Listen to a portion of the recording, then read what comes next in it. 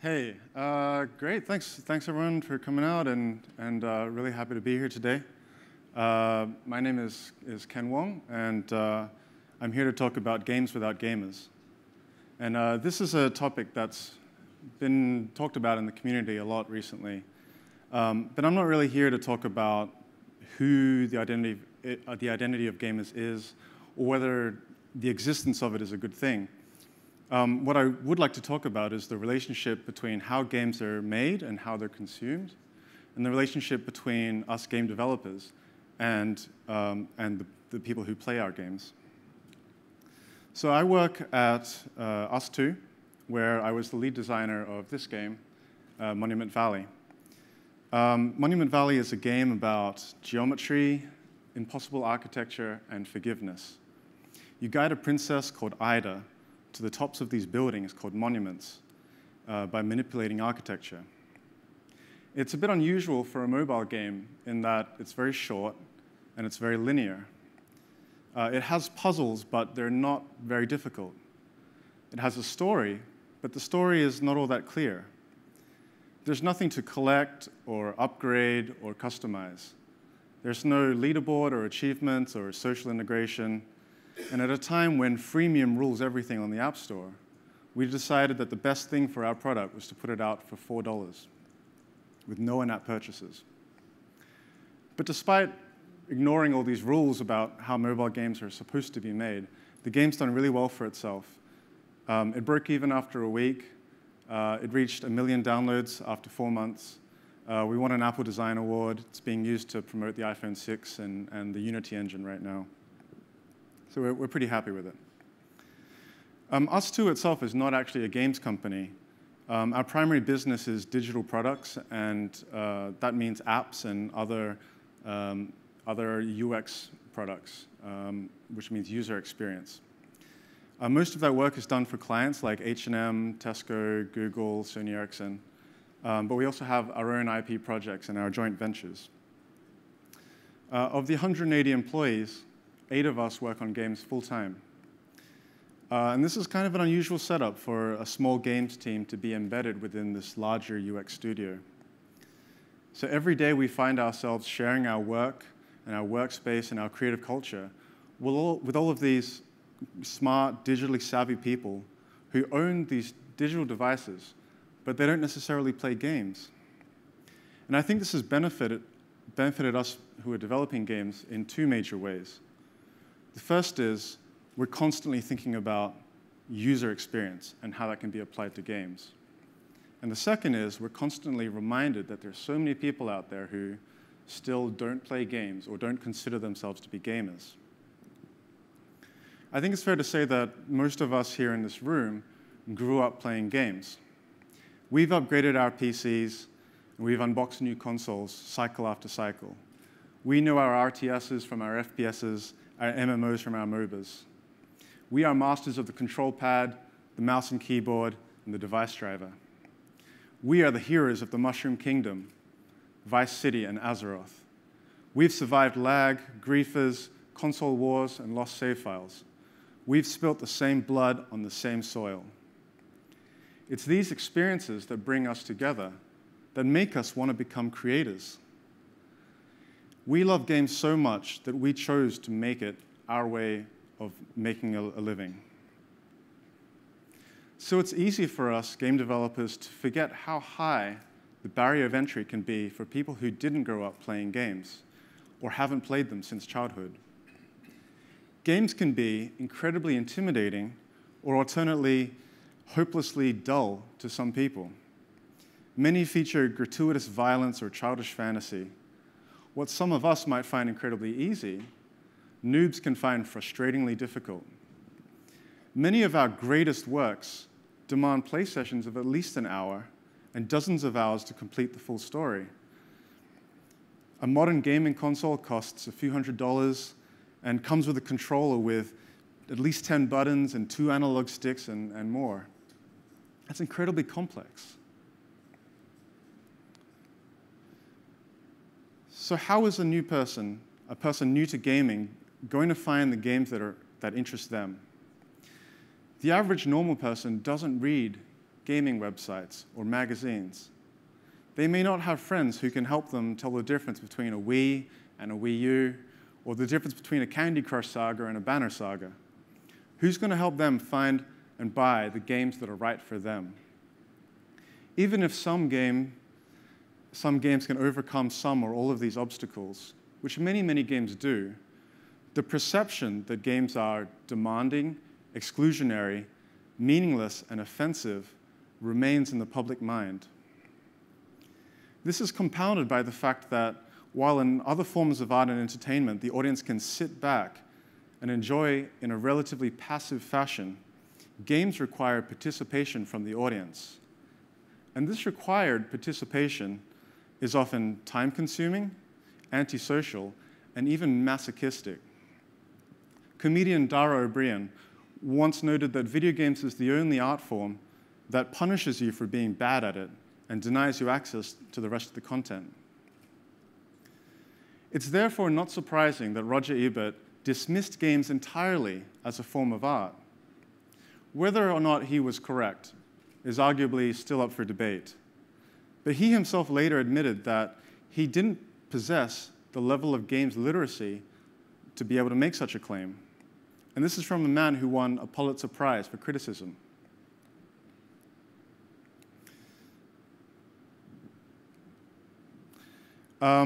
It's not a situation that is easily remedied. You can't simply give someone with such a low level of games literacy a copy of Shadow of the Colossus or Final Fantasy VII or Braid and expect them to understand what makes those games masterpieces.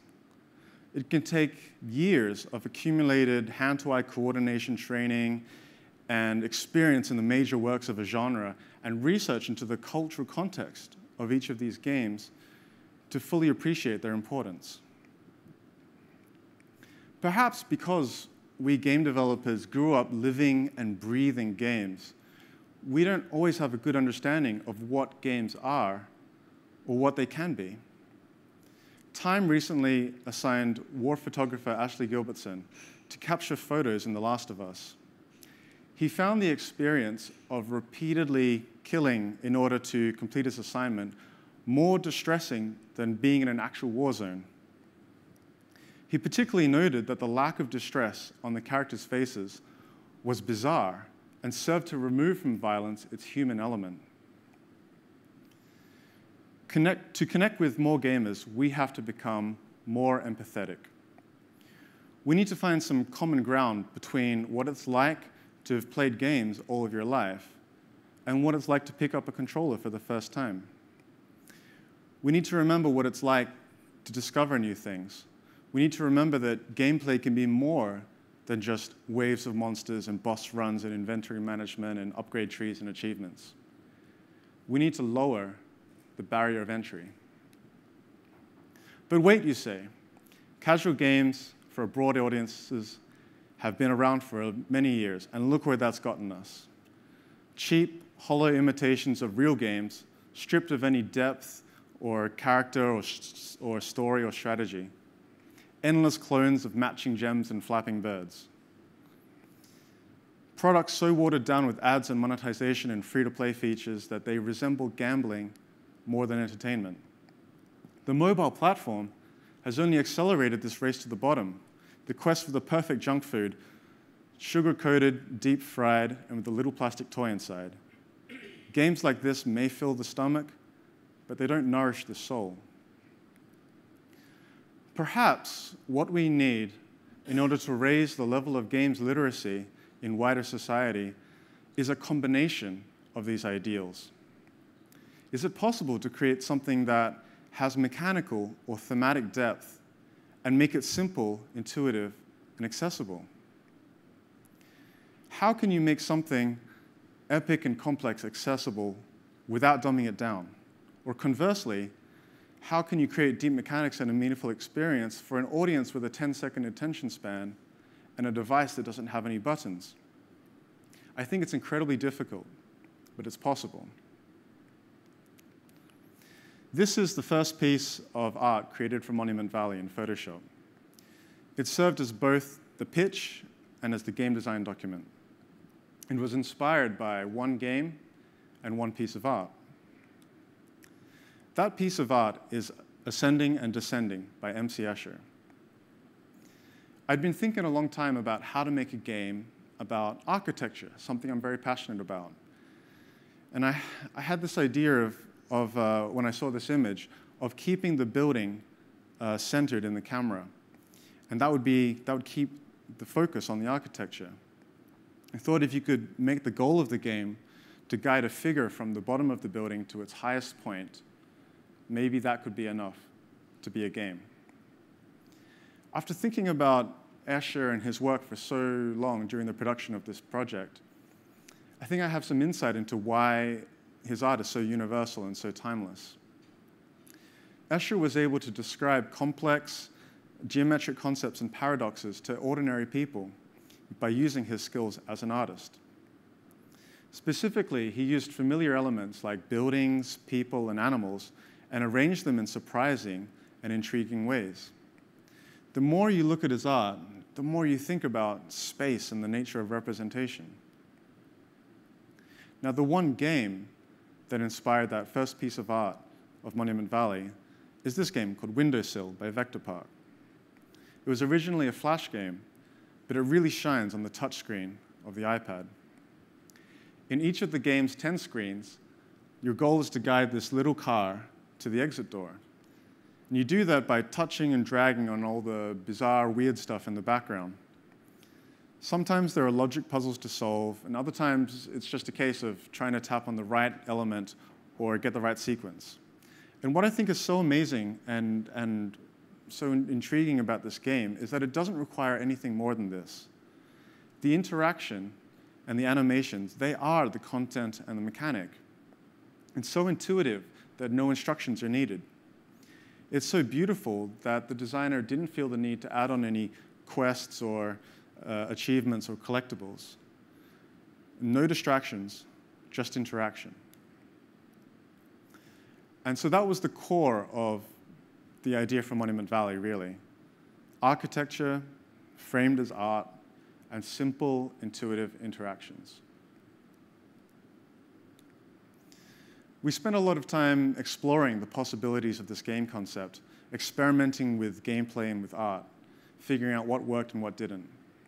These are a few of the level ideas and gameplay ideas and story ideas that we eventually scrapped. In order to stay true to our core ideas, we had to eliminate elements that we initially thought were important to being a proper game. We had plans for secret doors and secret rooms and additional challenge levels and for a more ambitious story. But we came to realize that these elements distracted from the honest simplicity of the game. They were tropes that we felt we had brought along as lifelong gamers. We always ended up coming back to the same simple ideas: a love of architecture, graphic composition within the frame of the screen, allowing the user to discover and empathize for themselves. The final idea that we brought over as gamers, the final idea that we had to let go of, was that a longer game makes a better game.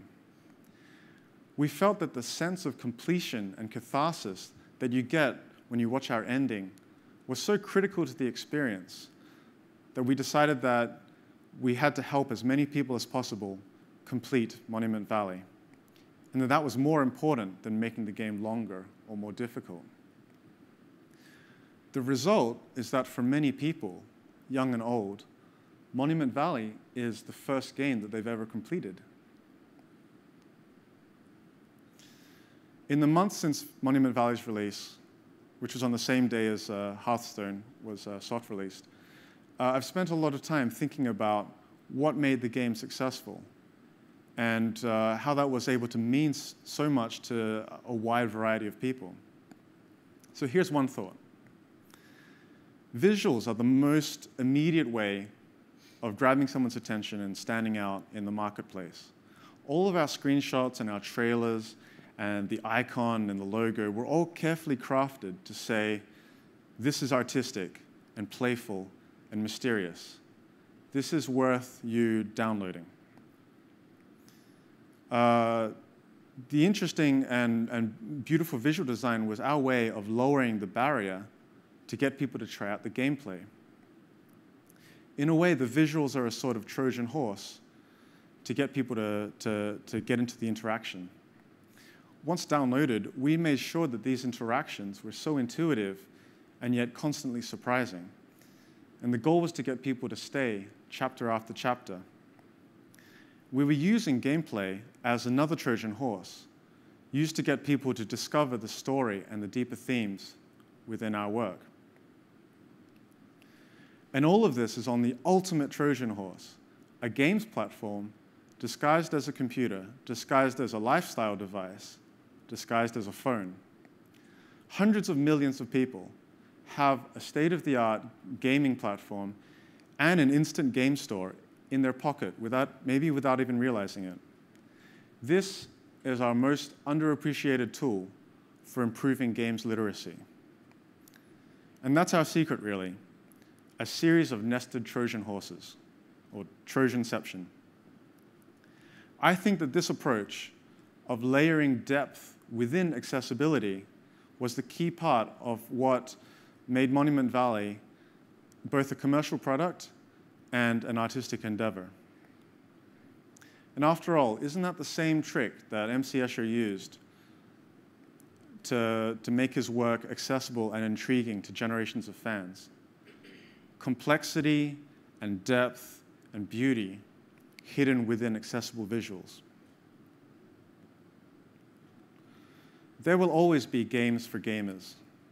Shooting, running, and jumping are just too much fun to go away.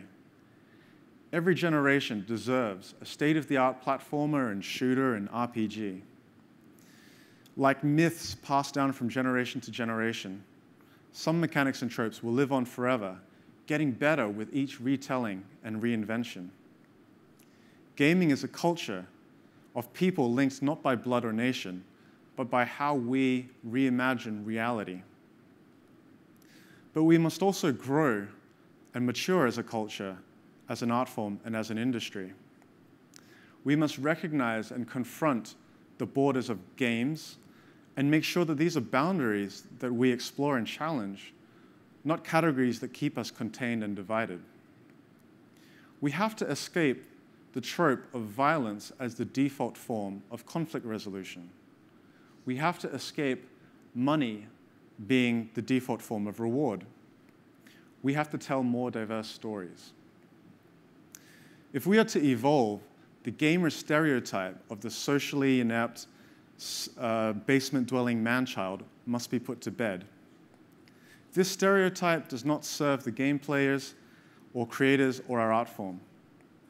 I want playing games to be seen as a pastime as ordinary as watching movies and reading books. And I want the most dedicated of game players to be seen not as militia, but as enthusiasts, collectors, and scholars. We need more and better entry points into gaming. Star Wars may not be necessarily the most sophisticated or well-written or well-made movie, but it's the perfect entry point into the joy and wonder of cinema. Throughout the short history of our art form, there have been games that expanded upon what games could be and found whole new audiences. The evolution of our art form depends on games like these. One way of looking at things is that these are games made without gamers in mind. Another point of view is that these are the games that define what it means to be a gamer. Or maybe, when everyone's a gamer, no one will be.